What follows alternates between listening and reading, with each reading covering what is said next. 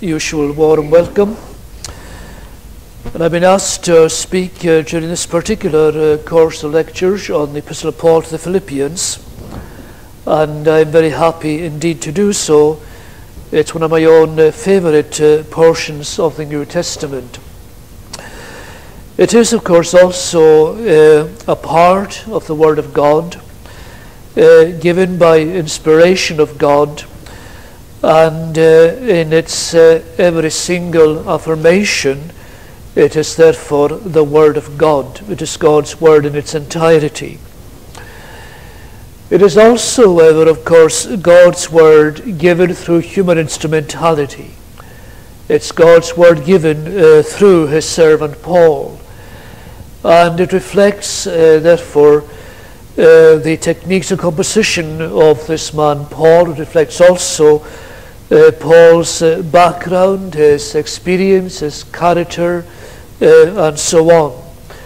Because inspiration does not dispense with or override personality. It actually uses human personality. So this is God's Word given to us through His servant Paul. And I want to spend just a very few moments setting this epistle in its human context. There is, as you know, a corpus of what are called the Pauline epistles, quite a body of those epistles. And they are grouped normally in various collections. First of all, there are the two to the Thessalonians, Thessalonians 1 and 2. These may be the earliest of Paul's epistles, written perhaps around 51 AD. And they're concerned very much, as you recall, with the second coming of the Lord Jesus. But they're remarkable too because they contain, even at that very early stage, a very complete Christology, a very full grasp of the deity of the Son of God. There is no sign at all that here is a young apostle struggling to work out his own theology. From the very outset, those epistles breathe a great maturity.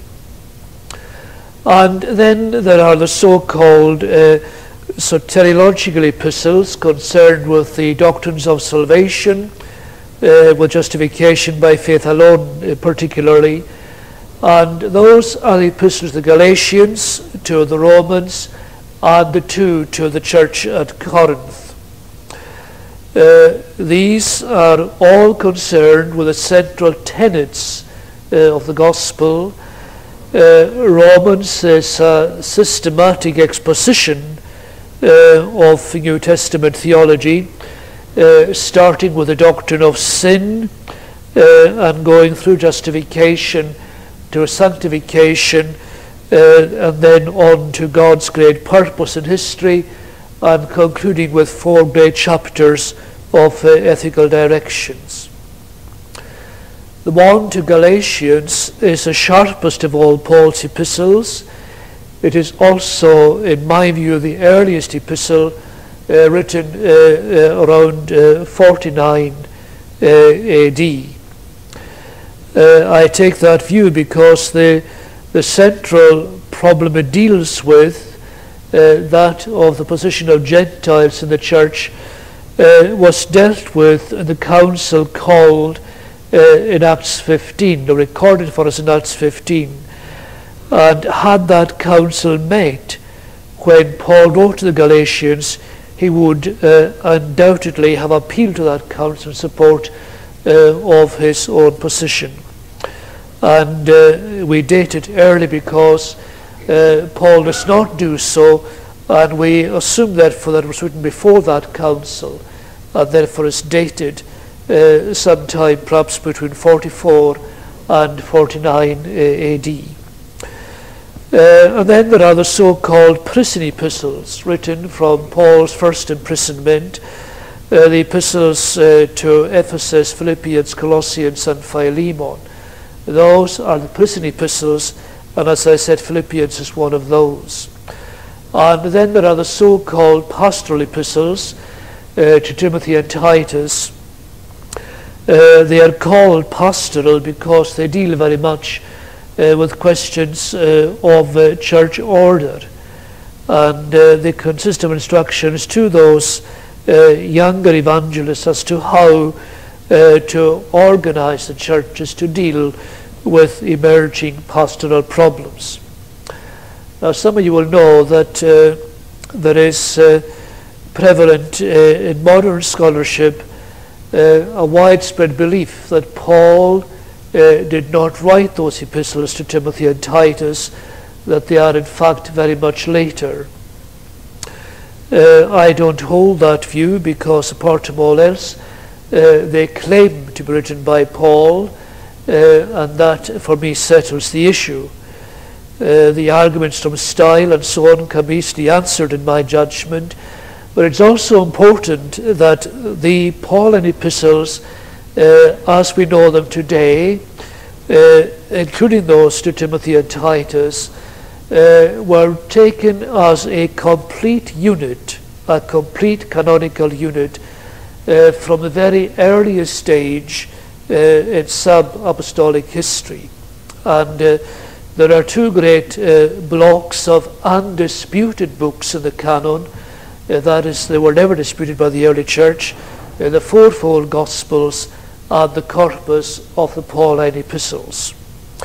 So there then are those epistles classified in terms of current academic convention.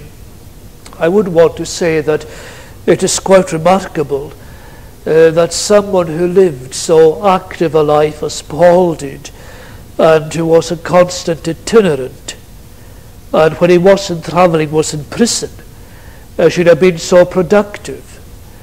And granted that, of course, he wrote by inspiration, the level of human creativity, the sheer intellectual force, the energy behind those epistles really gives ground for astonishment.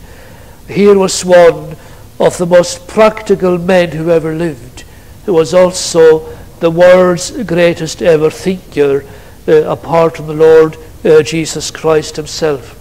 A great organizer, and yet also a great divine, a great evangelist, and yet also a theologian in a class entirely by himself.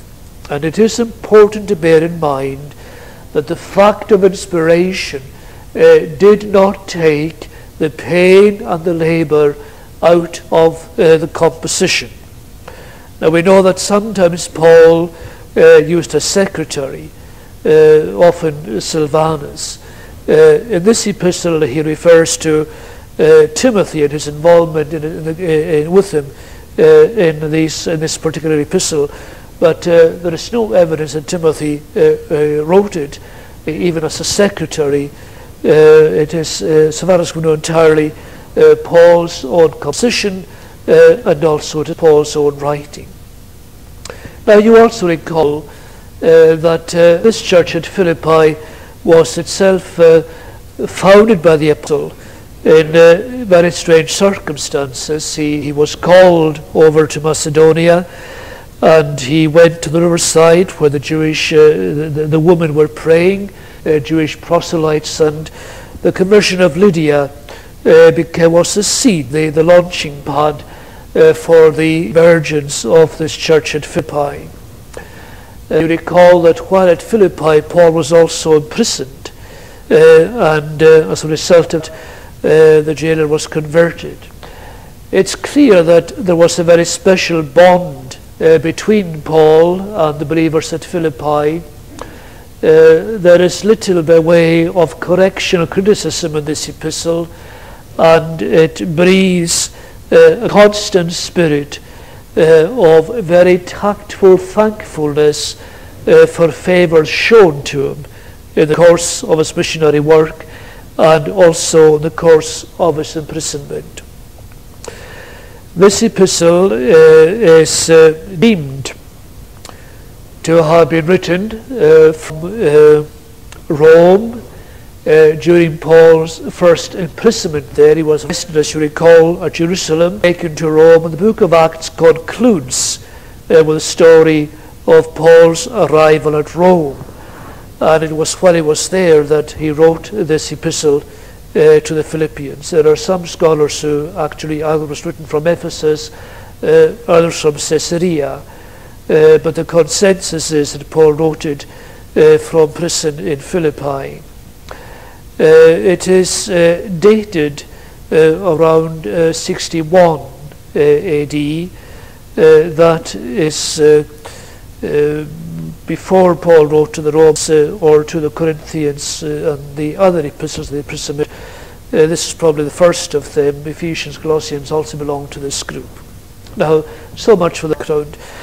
I don't have time in 5 lectures to go through the whole epistle in any kind of detail. I'm going to look at selected portions of it, and I want tonight to look at the section in chapter 1 and from verse 12 down to verse 26. It is the effective beginning of the epistle. Now, it is interesting that what happens here is that the apostle takes a customary literary form, an epistle. It was a very common composition, a very common way of communicating. And Paul uses that form for Christian communication. In other words, these men did not feel that you had to invent new and special forms to communicate the gospel. But you took an existing form, an epistolary form, and you in effect baptized that into Christ. Now there is, I think, a lesson there for all of us. For example, we could today use a newspaper article for something of that same purpose, or in the whole newspaper, rather than feel bound to invent our own specialized forms of communication. Say, oh, the gospel needs a special form of communication. We take the existing form. That's what Paul did. Not only so, but he abode by the conventions of that form. He didn't invent a new kind of letter writing, at least not in structure. But he takes the customary form of a letter and he baptizes it in Christ. The whole build-up of this epistle is as one would find in any letter of the period. First of all, he says Paul and Timothy, these are the writers, and then to the saints, and then thirdly, greetings. Now that's what any ancient pagan would have read. Paul and Timothy, to so-and-so, greetings. And this is followed by a thanksgiving, which we have from verse 3 down to verse 11. Now, of course, the Christian dimension comes in that the apostle expands each of these elements with significant Christian content. And this happens almost immediately. A pagan would say Paul and Timothy, but Paul says Paul and Timothy, servants of Christ Jesus. And in those few words there is in fact a massive theology. Slaves of Christ Jesus. And then the address to all the saints in Christ Jesus at Philippi, together with the overseers and deacons. I'm intrigued by this NIV rendering that won't use the word bishop, but then that's not my problem. To all the saints in Christ Jesus at Philippi, together with the bishops and deacons. Now again, the expansion of the address in terms of Christian content. He doesn't say simply to an assembly at Philippi, but it's to saints in Christ Jesus. And then the greetings. He doesn't say greetings, he says grace and peace to you from God our Father and Lord Jesus Christ. Again, casual and incidental, and yet it is also quite massive in its theology, because we have the correlation of God our Father and the Lord Jesus Christ. Where does grace come from? Well, you say it comes from God. That's what the Old Testament said. Yes, said Paul, but it's not simply from God, but God our Father and the Lord Jesus Christ. One of those great incidental proofs of the deity of Jesus, that he equally with God the Father is the source of grace. And then we find the thanksgiving, and here in a very special way the Christian content transforms the customary greeting. Rather than say thanks for your letter, thanks for your gift, we have this great expansion of the thanksgiving from verses 3 down to verse 11. Now I'm not going to go to that because we don't have time tonight. I want to look at the section from verse 12, as I said, down to verse 26. And I'm going to assume that you know the content, and I'm not going to read it through. Now I want you to know, brothers, that what has happened to me has really served to advance the gospel. This is the first thing Paul wants to say to them. I want you to know that what's happened to me has served to advance the gospel, or has served the progress of the gospel. I want you to know. And, possibly they wanted the apostle to tell them the facts about his imprisonment.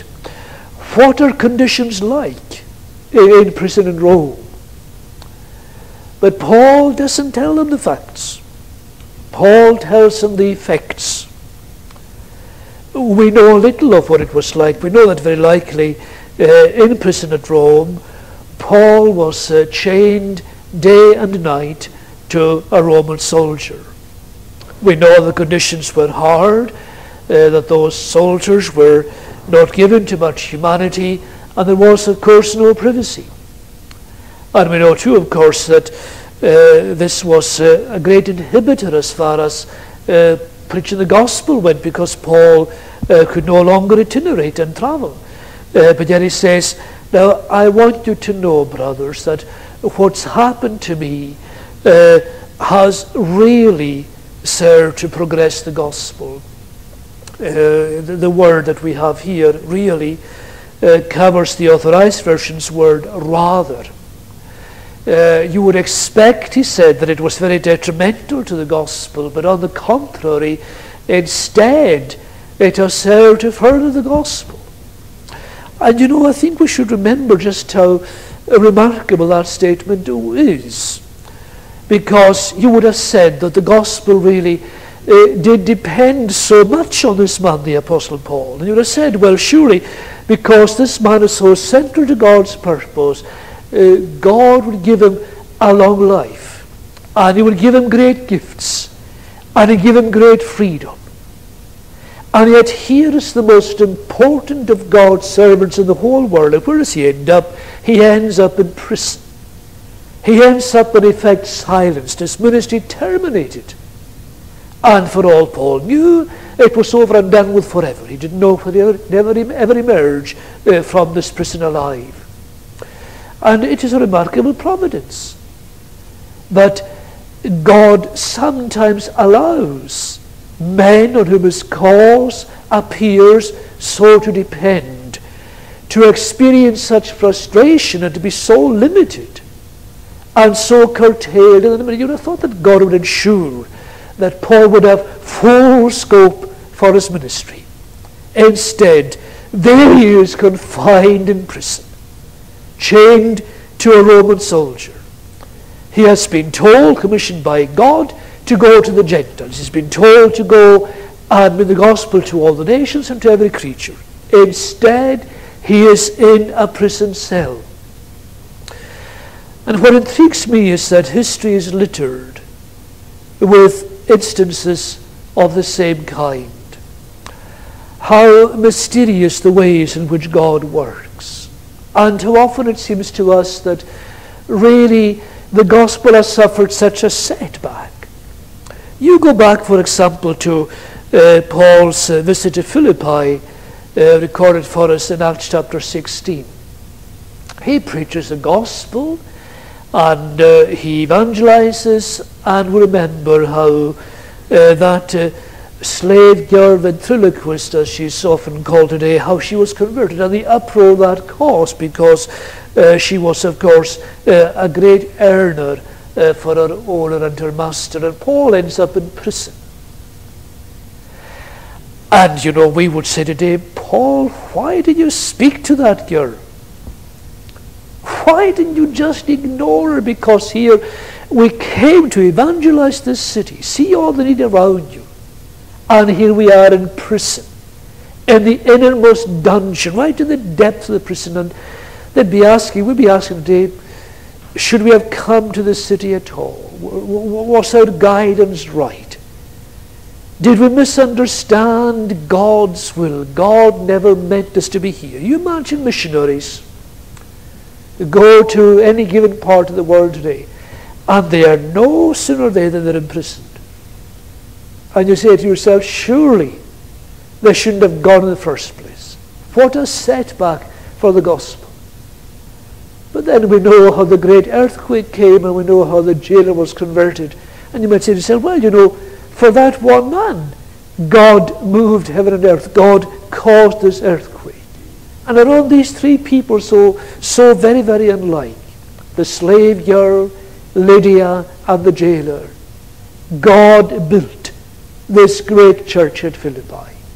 And despite Paul and Silas ending up in the depths of the prison, things fell out for the furtherance of the gospel.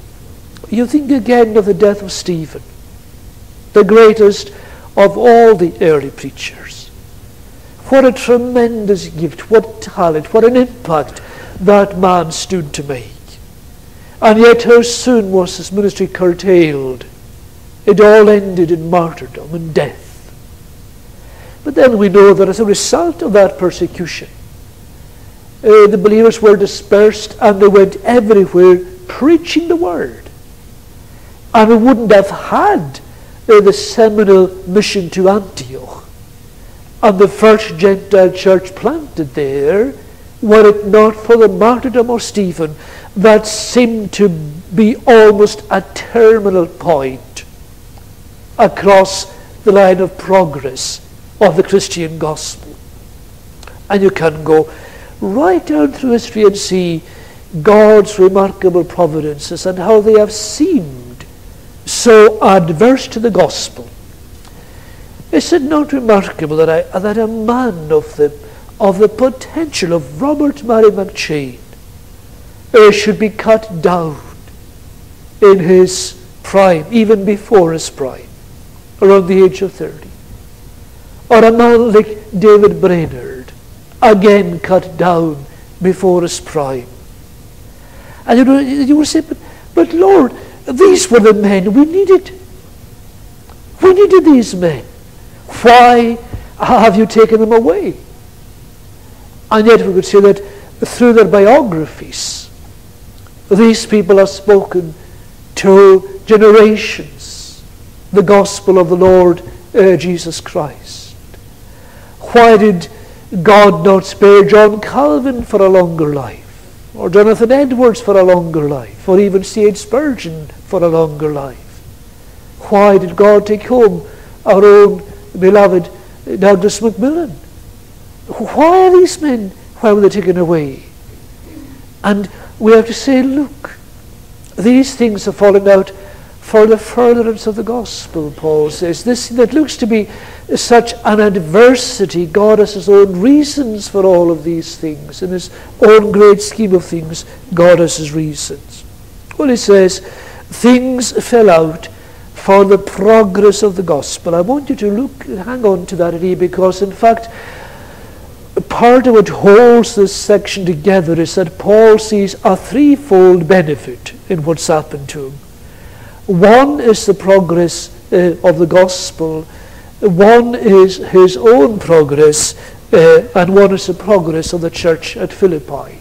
It's there to advance the gospel in all of these three areas. Well, how did it advance the gospel? Well, he says this. As a result, it has become clear, he says, throughout the whole palace and everywhere else, that I am in chains for Christ.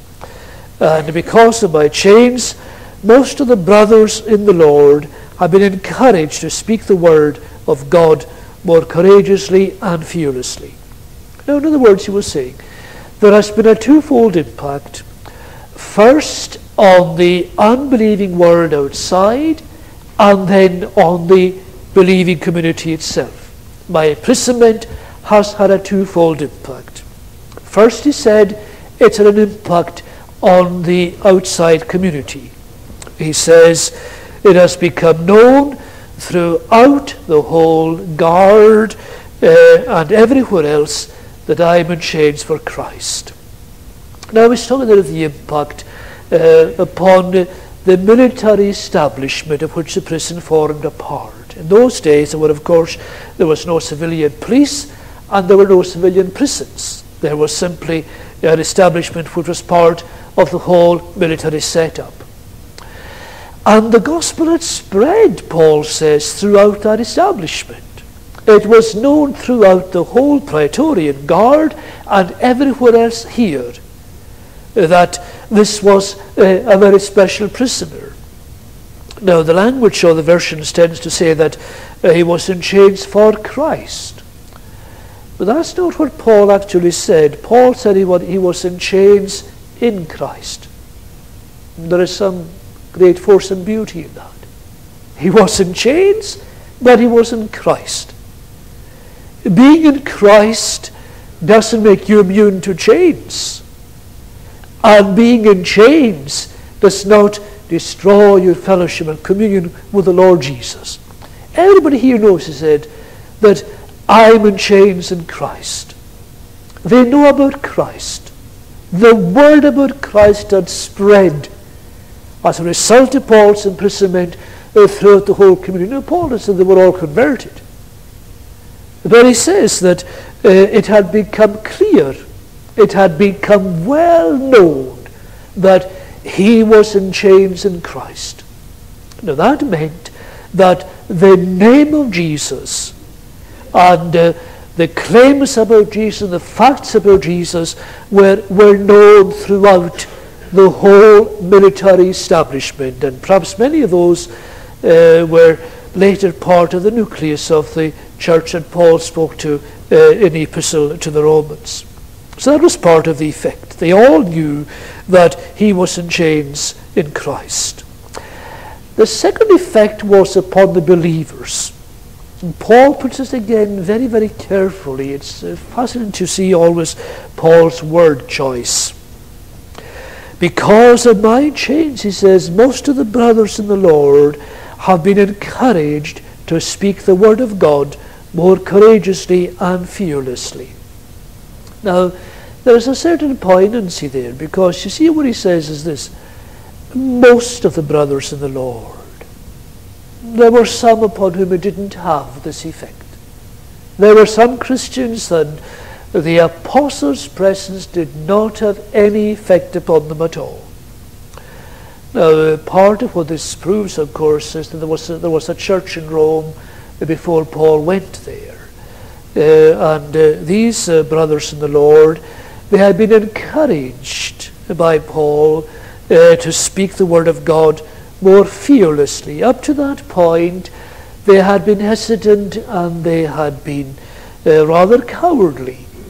But then they saw the example of this man prepared to suffer so much for Christ, and even in his chains bearing witness to Jesus. And they take courage and they begin to preach the word of God more courageously and more fearlessly. And how interesting it is that those are the adverbs that Paul uses. It doesn't say that they preached with liberty, or they spoke with profundity, or they spoke with eloquence, but they spoke with courage. The courage it took, because of course they saw that they might end up in the same situation. At some levels, it could have been a deterrent to them to see Paul in prison. But instead, It was a great encouragement. And the church, you see, had suffered this great setback. Its greatest preacher was in chains. And yet in that very context, the church experiences renewal. A renewal of courage, a renewal of fearlessness.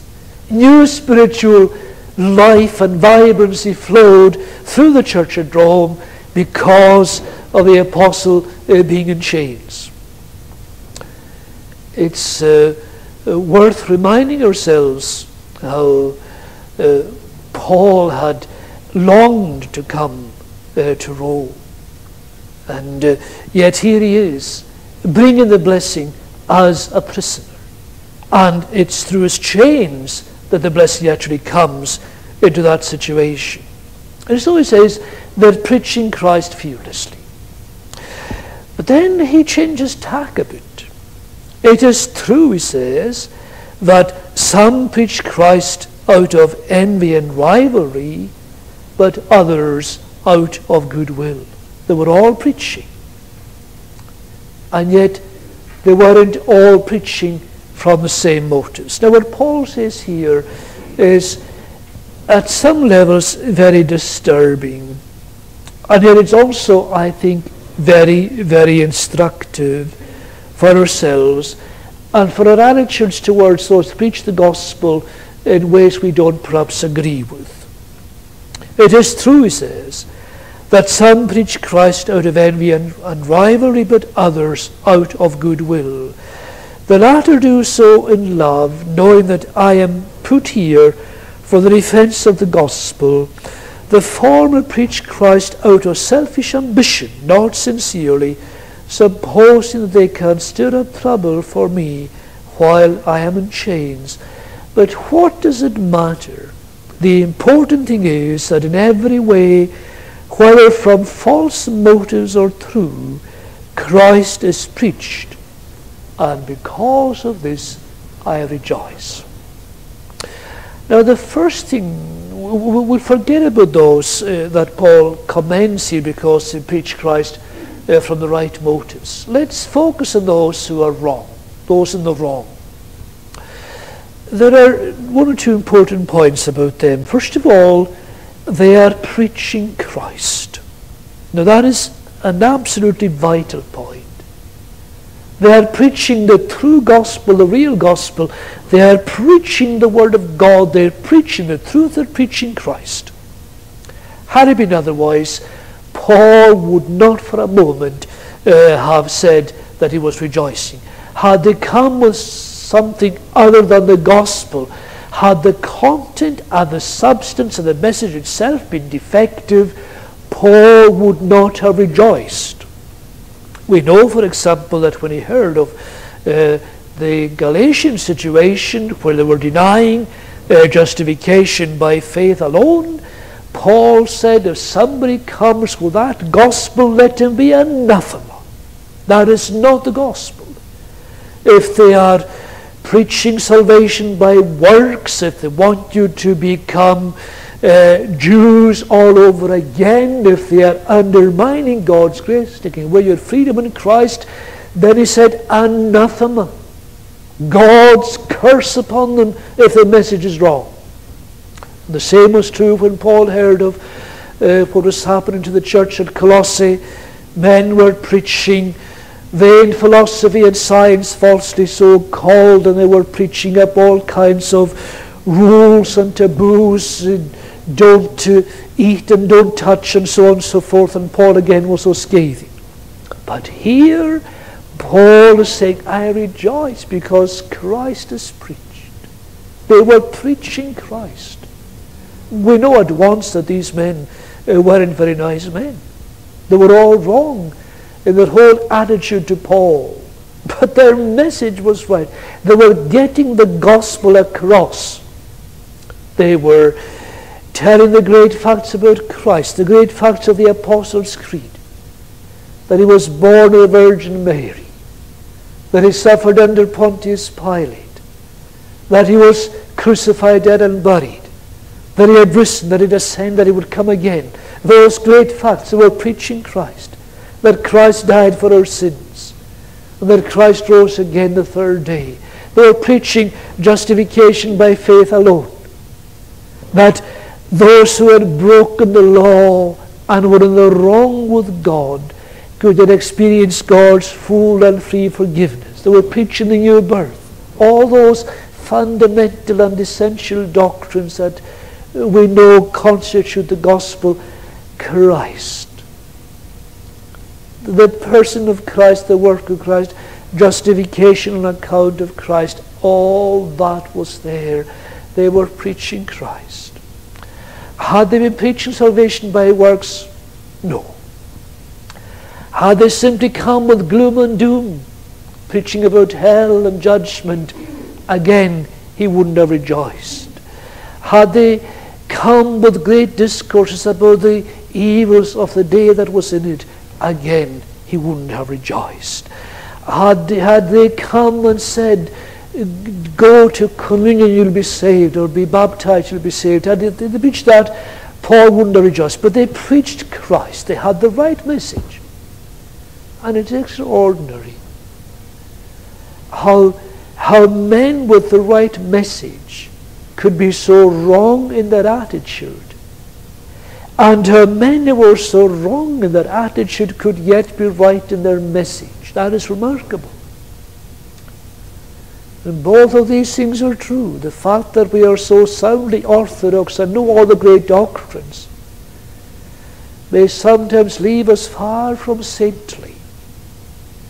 And conversely, the fact that we are far from saintly does not always preclude our having real insight into the gospel itself. Well, these people were far from saintly. You look at the way they were preaching, the motives from which they were preaching the gospel. Envy, he said. The word seems to mean that they were preaching to get the place that Paul had had, to get that place particularly among the Christians that Paul had had. They were doing it from rivalry, in the interests of party, in the interests of their own group and their own sect, to proselytize to their own particular following or clique within the church. That was their motive. It was envious, it was sectarian. It's a very important point that Karl Barth made once. I serve, he says, not a party but a cause. Not a party but a cause. Not a party under this label, whatever the label may be, but the cause of the gospel of Jesus Christ. Well, these people, they served a party, and they preached to win recruits to their own party. He says, the former, he says in verse 17, they preach Christ out of selfish ambition. Can you imagine? Can you really imagine? This Christ, whose whole form of existence and ministry was a protest against selfish ambition, was the assertion of kenosis, or self-denial and self-renunciation. They were preaching Christ out of selfish ambition to advance their own status and reputation. That's what was driving them. It's an amazing thing. It's an amazing that sometimes, people can make themselves rich preaching the Christ who had no place to lay his head. How people can advance their own ambitions by preaching the Christ who made himself nothing. And is there not something in all of that that is so suggested to us of the sheer fertility and inventiveness of evil, the forms that evil can take, preaching Christ out of selfish ambition, not sincerely. And the thing that follows is the most terrible of all. Supposing that they can stir up trouble for me while I am in chains. The Authorized Version says to add affliction to my chains. Well, the word affliction is there in the very middle of the text. The word that we have for to stir up is the word that we have for the resurrection. God raised Jesus. They wanted to raise affliction, to raise tribulation for Paul in his chains. It's not that they wanted to add to his physical hardship in prison. They weren't asking that his cell be made colder or his bed harder or his chains more painful. But they wanted to add to the problems which the physical environment created for the apostle, mental torment and petty annoyances and inner conflict to make him feel bad. It's absolutely amazing. They were preaching Christ to make the apostle feel worse, so that he would hear how their party was advancing, and as some of his converts had gone over to them, and how their ambitions were being fulfilled, and they thought, well, all of these things were really, that'll make him feel bad. And the insinuation, the implication is clear that they were actually preaching with that outcome in mind, so that things would be worse for Paul, that in addition to his physical discomfort and inconvenience, he would have these mental conflicts and annoyances to cope with at the same time. Now, the one thing more remarkable than that is Paul's own attitude to it. This is part of history. They were preaching Christ to make another human being feel worse. Nothing that ever happens in the church has ever been worse than that. It was as bad as that while the church still had apostles. People sometimes think that, when the church had great leaders, there were no problems. And yet when the church had apostles, there were people preaching Christ to make other Christians feel worse. That's what Paul is saying to us here. But what does it matter, Paul says?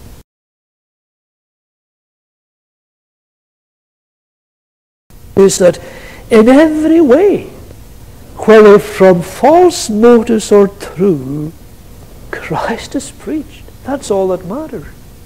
That the gospel is being communicated. Now, if Paul can say that about people whose motives in preaching were nothing short of hellish, quite positively infernal, let us be very careful in the words of judgment that we so often utter upon the way that other people preach Christ. Paul is almost saying to us, the motives on which it's done and the way in which it is done, these are of no consequence provided the message is being put across. And that is a great guiding principle. Is Christ preached? There are people who preach and they're showmen. There are people who preach and they build their own empires. There are people who preach and they enrich themselves. There are people who preach and they become very, very powerful. But Paul says, yes, but look, let's wait. Is Christ being preached? Is the message being put across? He does not condone the motives. We may not condone the methods. But Christ is being preached. And I'm not saying, well, if that's the case, well, you just congratulate everybody. No, he says, but I'm glad. I rejoice if Christ is preached.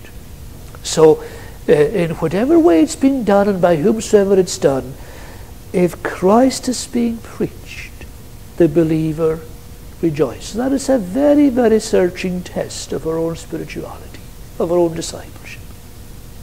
Do we take that attitude? You know, it's so easy to, that's why one of the most divisive things in the church today is evangelism, because it doesn't matter how you do it. There'll be somebody who doesn't like the way you do it. Your methods are wrong. Your motives are wrong. And Paul said, look, he said, is the message being put across? That's what matters, the message. Now, of course, there may be forms of Christian witness that will not convey the message. I'm not saying anything goes, because that's not true. I'm saying that if the method communicates the message, then it goes. If the vehicle can deliver Christ, then it's valid. Doesn't matter how it's done. I rejoice, Paul says, because Christ is preached. If it's a silly little ditty that contains only some spiritual inanities, just a series of yeah, yeah, yes, or yeah, yeah, yes, well, Paul wouldn't rejoice. But if Christ was being put across in the song, or in the tract, or in the film, or the video, or the book, or the sermonette, or the 50-second radio talk, then he would rejoice because Christ was being preached. That is the challenge. And we should always remember the words of D.L. Moody, which I'm sure I've quoted here already, when he said, after a long harangue by one of his critics about how bad his methods were, D.L. Moody said to him, I prefer the way I evangelize badly to the way you don't evangelize at all. Christ is preached, and I therein do rejoice. Yes, says the apostle, and I will continue to rejoice. I will keep on rejoicing. Now, it's not simply saying that he will rejoice in the preaching, but he goes on now to take a great look down into the future. I'm going to keep on rejoicing. Here is this man in prison, and as he writes, he is chained to a soldier. He has none of our comforts, not food, not warmth, nor proper bedding, nor proper clothing. He has no freedom, he has no privacy, nothing. I rejoice. And I'm going to keep on rejoicing, he says. I will continue to rejoice. I'll just keep on rejoicing. And that is followed, that seminal statement, by two other statements which are interesting. They're dominated by two great words here, or two great word groups. In verse 19, for I know. He will keep rejoicing because there is something he knows. And he'll keep rejoicing because there is something he expects. I know, he says in verse 19, and in verse 20, I eagerly expect and hope. I know and I expect. I rejoice because I know. I rejoice because I expect. Well, what does he know? I know that through your prayers and the help given by the Spirit of Jesus Christ, what has happened to me will turn out for my deliverance. The word deliverance is the word salvation. Turn out for my salvation, for my spiritual well-being.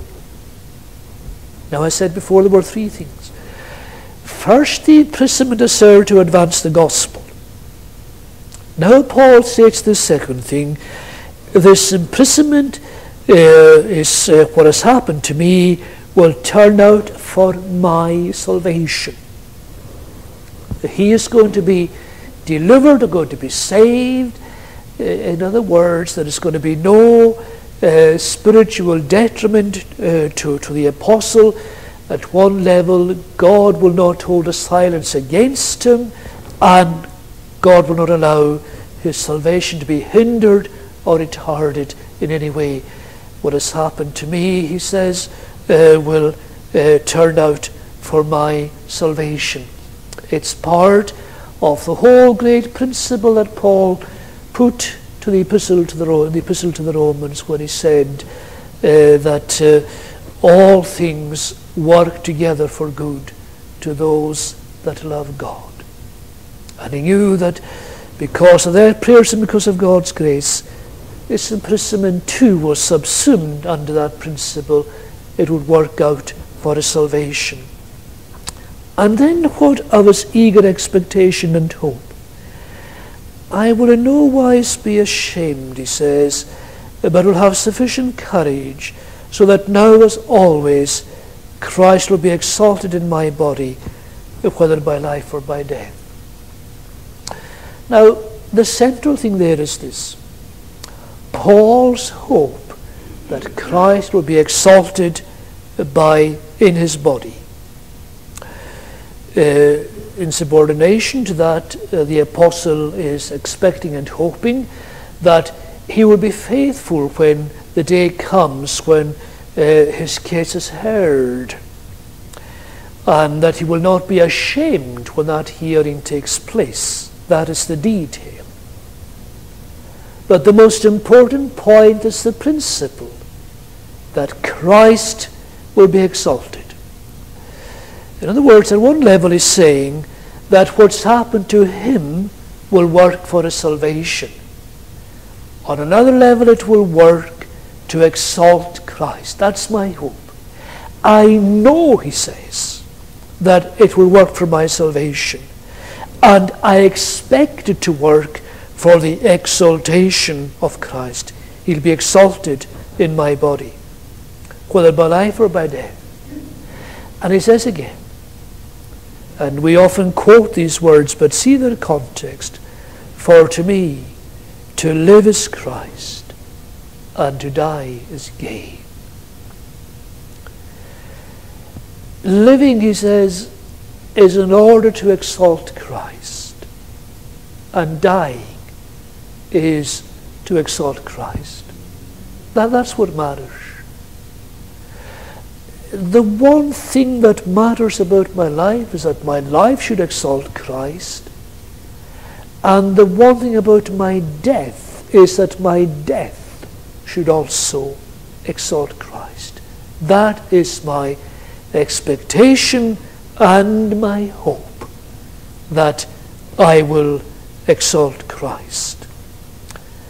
But he has a dilemma, an uncertainty, whether he says by life or by death. And he says, I don't know, he says, I'm torn between the two. And in many ways, Paul's very grammar here becomes almost confused and uncertain, and it turns in different directions. He knows that Christ is going to be glorified in him, in the apostle. He's sure about that. But he doesn't know whether it's by his being released and resuming his work, or whether it's by his martyrdom. And it's a very interesting thing here. Here is an apostle, a prophet, and he has no word from the Lord on that matter. Not here.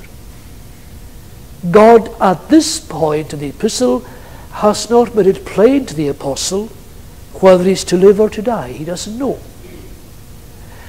And he begins to wonder in a sort of slightly agitated state, well, what would he choose? And he says, I don't know. And you know, there's a challenge there too. Would that be a dilemma to you? What to choose, life or death? I just don't know, he says.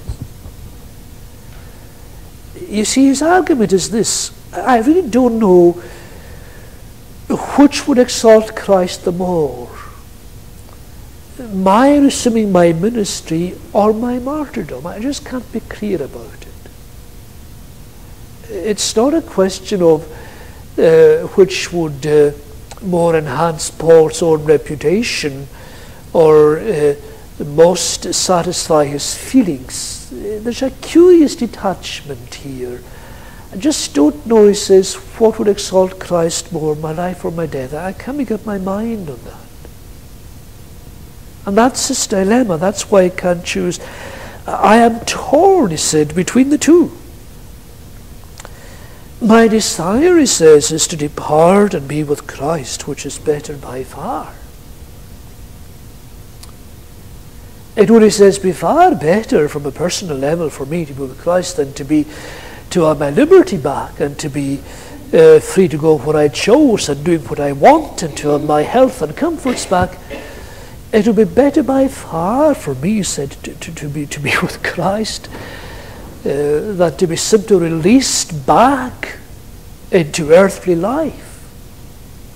Now, and it seems to me we've got to come to terms with this, that we are really, I'm sure, virtually all of us here tonight, in a different world from Paul, as far as that's concerned. And I'm not sure we should feel guilty about it. Maybe we should. But really, this man does not regard release and freedom and long life and health and happiness as preferable to being with Christ. Better by far, not slightly better. Not better on the whole, but better by far. It is possible, of course, that one reason why Paul has taken this point of view is that Paul did not have the comforts that we have. And it may be that part of the reason why heaven has lost its attraction for so many modern Christians is that we have economic heaven on earth. And also we don't have persecution. We aren't in prison cells. And I dare say that were we chained to a Roman soldier day and night, week in, week out, and for all we knew for years to come, we might then say that to be with Christ would be far better. All of us have seen Christians who would have preferred death to their condition, and we have tended to be critical of them and to say, well, they just wanted an escape. I'm not so sure that is dreadfully wrong. In times of persecution, heaven is a blessed release. I remember my own mother saying to me years before she died, your father, she said, got away easily. He didn't have to wait long in the anteroom of declining health and growing weakness. He got away easy, she said. But she didn't. And for her, certainly, the desire was to depart.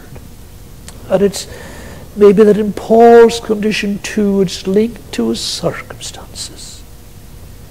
If you look at John Calvin in many parts of his institutes, how emphatic he is about this, that the believer doesn't expect blessings in this life. This is a vale of tears. This is a place where we have hardship and privation and persecution and insult, he said. That's what it's about.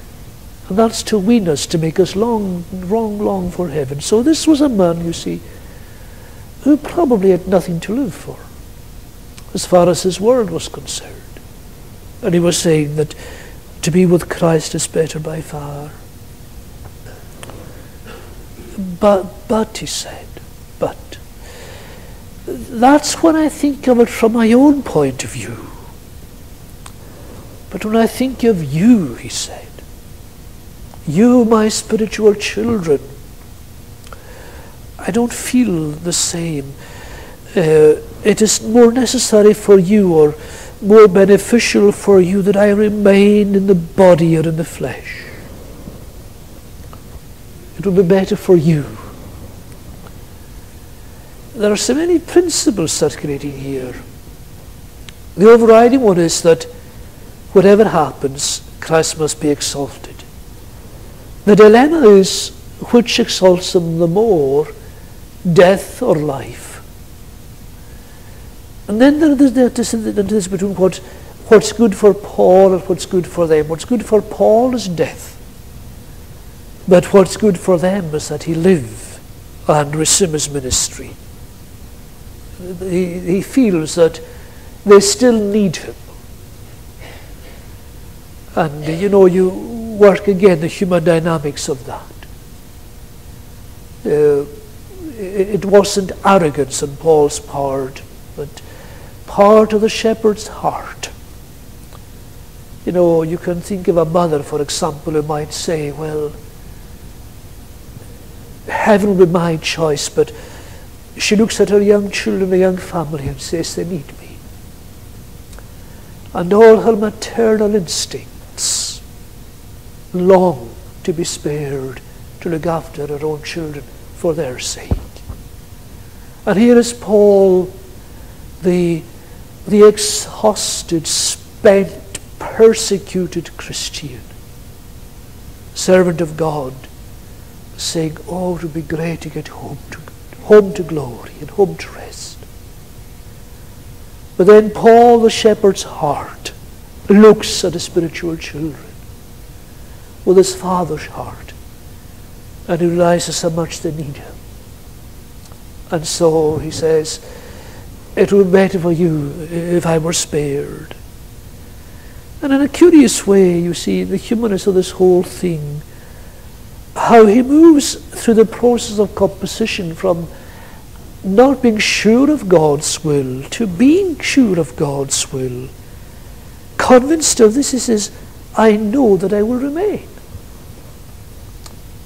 As a somehow in that process of thinking it through, God has given him the word he hadn't given to him before. I know that I will remain and will continue with all of you for your progress and joy in the faith. So there are three areas, as I said. There is the effect on the gospel, there is the effect on the apostle, and there is the effect on the Philippians. And in some ways this closes the whole unit, because the word here, progress, echoes the word to advance, the same word in verse 12. So really for the progress of the gospel, and now it serves for your progress and joy in faith. And it's, again, very human in a way, because, see, we were very concerned for progress in the faith because we are so puritanical, you see. But joy in the faith. Paul wanted them to enjoy these people. And it's almost, you could say from some humanist point of view, that this becomes very arrogant. So that through my being with you again, your joy in Christ will overflow on account of me. A very interesting word Paul uses there, through my being with you again, through my parousia, the word used for the second coming. And Paul, there is such tenderness here. He knows that they're heartbroken thinking of the privation he's suffering. And he knows the joy it would give them to see him liberated and see him back among them. And in a way, although he'd rather go to heaven to see his Saviour's face, he'd rather stay on earth to see theirs, to see the sheer joy as they welcome him back to the midst, so that their joy in Christ Jesus will overflow on account of me. Joy in Christ Jesus, such a masterly use of words. Joy in Christ Jesus, on account of me. Two prepositions, small prepositions, en and dia, but distinguish carefully. They will joy in Christ Jesus because he has answered their prayers that Paul be released. So they are rejoicing in Christ because Christ released Paul. The two are combined.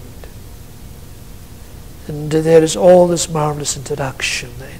So he knows that he will, whatever happens, he will be spared and he will be restored to them, so that through my being with you again, your joy in Christ Jesus will overflow on account of me. Now I'm going to leave it there. That if we want to raise any questions, I'll do my best to answer them. I'm not going to promise to be able to do so, but certainly I'll be happy to try.